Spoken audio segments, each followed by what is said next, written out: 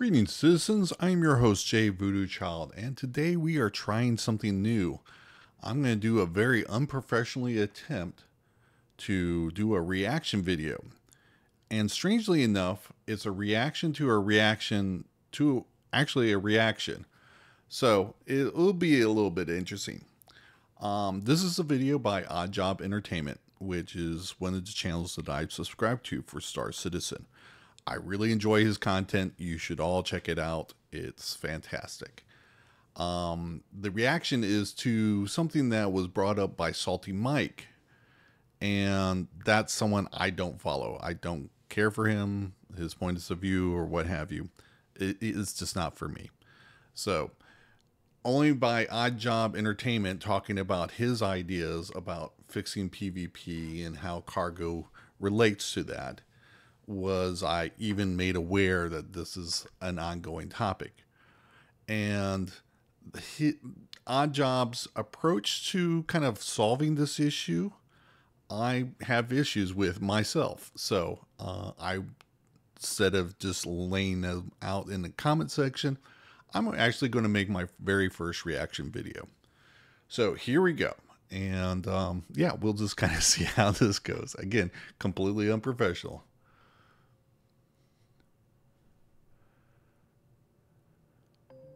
PvP has a major problem in Star Citizen.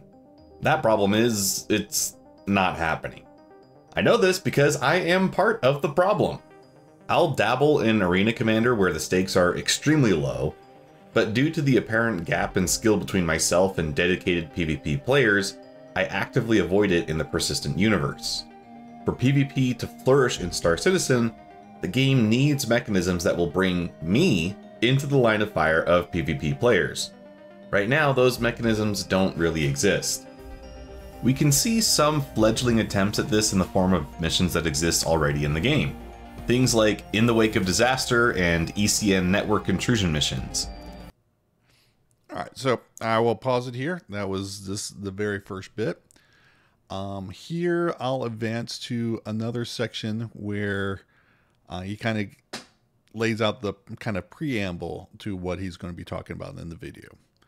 And even before this point, which is like only less than 2 minutes into the video, I'm already kind of like forming out my comment to say, yeah, there are other people that have kind of different points of view. And he talks about in the early going about, you know, this triggering people. So it kind of did me. So here's my comment reaction video. Oop, wrong button. Yeah.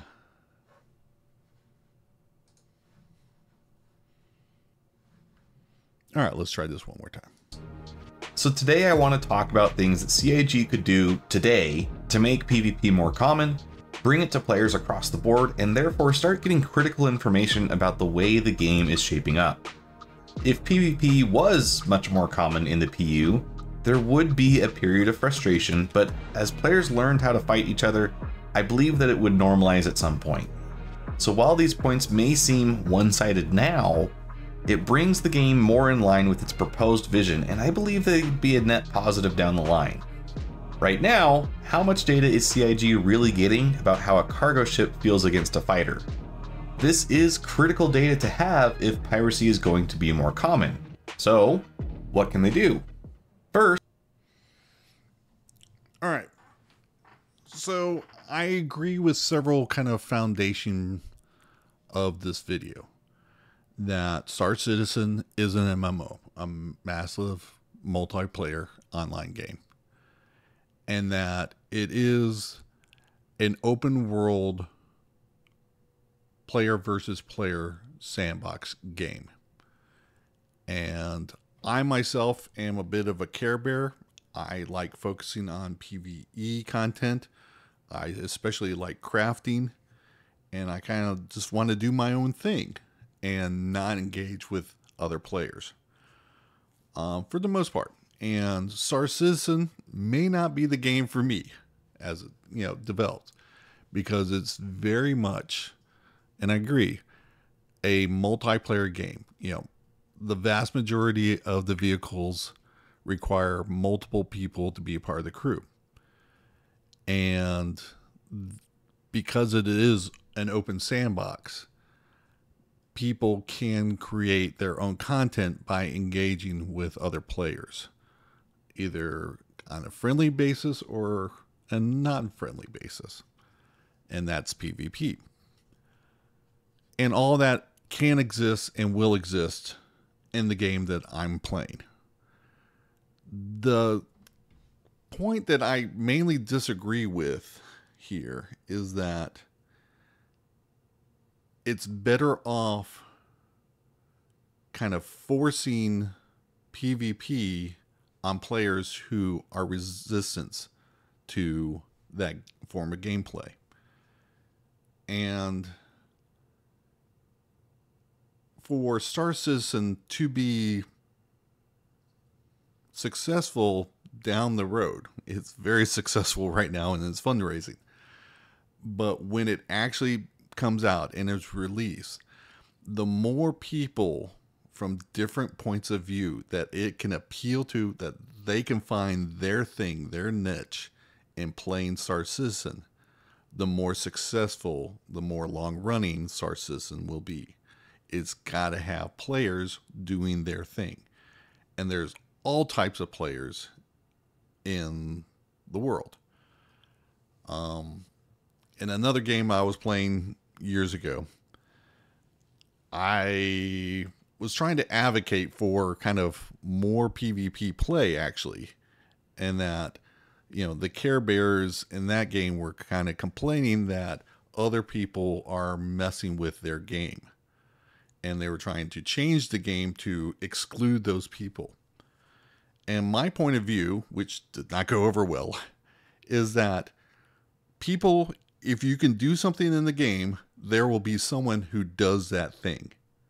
So the mere fact that that is allowed in the game indicates a kind of passive acknowledgement from the developers that we want those people because they want that income from that person doing that thing.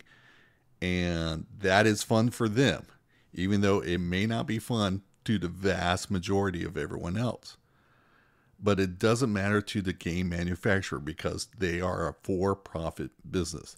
They have to appeal to the broadest base as they can. And with Star Citizen, in any game, there is a balance that has to be made between the kind of PvE players and the PvP players. And they both have to understand that they are going to both exist in this game in particular. But how that works out will determine a lot of people's happiness. And if it's too far to one side or the other, then CIG will lose a segment of its population. And, certainly that's not good for the overall success for everyone. So that is one of the major points I have here. In the rest of this video, and I'll link it in the description, Oddjob lays out kind of his thoughts on some of the things. They're kind of focusing on trying to create through CIG influence, trying to funnel players into interacting with each other and therefore increasing more likely PvP play. So let me kind of go for the summation and we'll go through that. So there's a number of overlapping effects. One, you increase the likelihood that players run into each other, and this leads to a higher probability for PvP to occur. And this increased player interaction also serves as a way to cheat the feeling of a living universe. Right now it feels pretty empty, but there are still 100 players every time you log on. We're just so far apart that we don't run into each other all that often, except at major landing ports. This all lays a foundation for when other key technologies are brought online. Server meshing is still very necessary to increase player counts. But without ways to actually bring people together, will a server with 400 people feel just as lonely? Quanta is supposed to be the engine behind our dynamic economy, but it could still be a long way out. Can't we get some semblance of interaction before then, even if it means faking it to a degree? The things discussed here today are all things that CIG could do today to improve the experience of players across the board. In conclusion, CIG could start placing a lot more kinds of honeypots on rotation to push and pull players to different locations. They could also adjust commodity limits and reputation to diversify cargo ships and concentrate traders along actual shipping lanes. Then they can also tie legitimate cargo missions to piracy counterparts. Most of these could be in-game tomorrow, unless there's some detail I'm not seeing here. Any or all of these would have the overall effect of bringing people together and causing more interactions to occur. I think that this would be a net positive, but let me know what you think in the comments below. Other than that, like... And that was the conclusion of the video. So, I've got 3 points here. The first one I covered in the comments of this video, in that Star Citizen is an alpha. And to me, there are so many game mechanics that need to be brought online and developed before Cloud Imperium can really start focusing on balancing things one way or the other for the eventual launch of the game. To me, that kind of balancing stuff all gets fleshed out during beta, and we are quite some time away from having this game go into beta. Now, Oddjob's kind of response is, and something he describes in the video, is that these are kind of fundamental core mechanics in question right now. And without getting data as early as possible, you can develop down the road to where you kind of get yourself into a corner and may not be able to get out of that corner without, by just rebalancing things.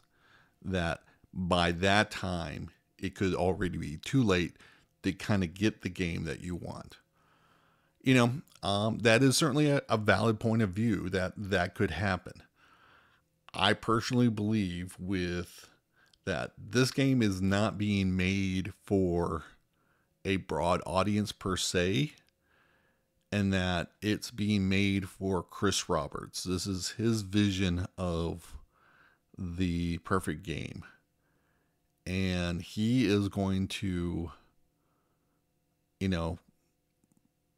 continue working on this game until it's exactly the way he wants it. And he's certainly got, we're at $700 million in investment in pre-orders, or not pre-orders, but crowdfunding. And, granted, a lot of that's been spent and there's a lot of money to be spent. So it will go to the game. And, but with that kind of funding, he can do and develop the game exactly the way he wants to. And Chris Roberts has stated several times, and both he and his wife, that, they want to engage in that pirate gameplay. So I gotta believe the game at launch is going to have plenty of pirate activity, and how that balances out, I think, can be saved until beta, when all of the systems are available and you don't have to cheat to get emergent gameplay to fake it. You will actually have all the things there to actually see how the player base will react to it, and then tweak it from there as far as how you want to balance things. And you may end up going into kind of different development routes to kind of correct things and to get it to where Chris Roberts wants things. And I think that will happen. But a lot of these changes I don't think need to be made today. I think they can wait for beta.